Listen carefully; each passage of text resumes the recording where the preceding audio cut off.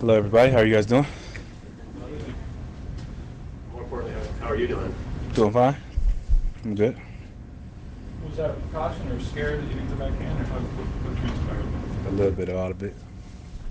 Was it a slip first that kind of got chopped down? I don't know. I felt like I probably slipped a little bit, but then he like hit me in my side or my back or something. And my leg kind of got caught under me, but I'll be fine. Did you have a scare? I definitely was scared, but I'm good. The doctor said that if everybody goes out and votes for me for the man of the year, that it'll be better.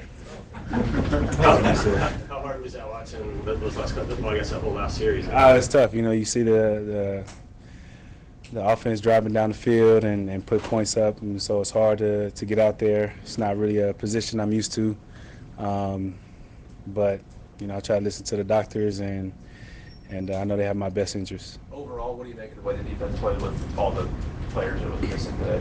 I felt we played pretty good. We had a lot of turnovers. We were able to start the game. I felt like we started the game really strong. They kind of started to move the ball with the fly sweeps and things of that nature, but I felt like once we got a hold of it, we did a good job. And then I think creating the turnovers was a big thing. We had a lot of momentum-changing turnovers.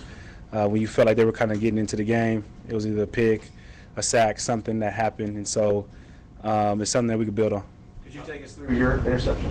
I knew the route was coming. I didn't think he thought I was going to be there. I think Delano was coming from the other side, so I think he was expecting to throw the ball and beat Delano in there. And I kind of just stayed where I was at, and I don't think he saw me coming. Are those the tight end hands there?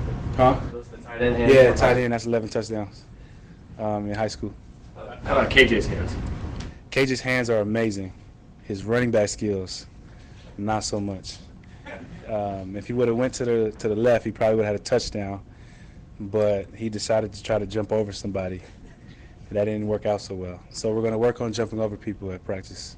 Well, he is. How dope were the linebackers today in general? How what? How dope were the linebackers? I think the linebackers were really dope. That's a great word to use, too. It's really cool. I think this is the first time that me and KJ had a pick in the game together. So it's pretty cool to watch him get his pick.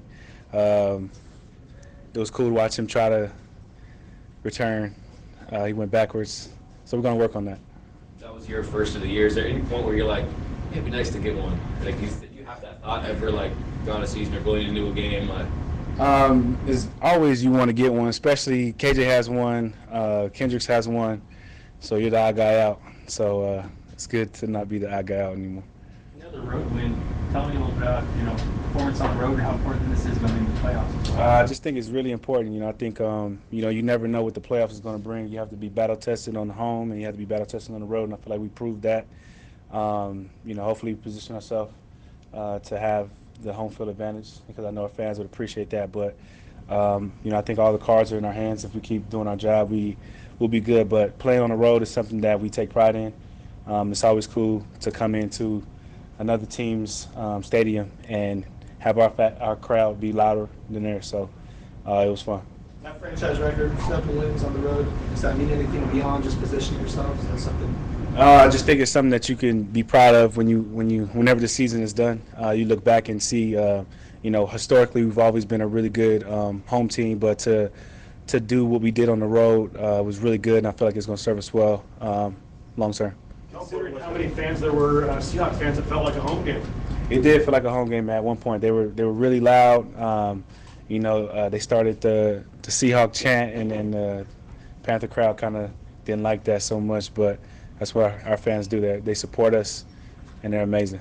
How important was to get out to the start of what you guys did? 13-0 was kind of right out of the bat, on the road and all that. It was really important because we felt like last week we didn't play our best football, and it was important for us to come back and bounce back and show that was just a week that we didn't do as well as we should have been, and so I like where we're going. I like where we're moving forward, and like you said, 7-1 on the road is pretty cool. And you guys have a chance to officially clinch a playoff spot today, depending on if other things happen, which would be every year, but once that you've been here. With just kind of that consistency and longevity and all that, what does that mean to you? It means a lot. The group that's been here, which is like 3 people now, but from that point forward, and the guys and Coach Carroll, his the way he coaches, how consistent he is, and how he pushes that message into our game. You can see, you know, us trying to be as consistent as the message is. And, you know, when you have consistency, you create things like this. And, you know, you're 11-3, I think. And, you know, with 2 games left,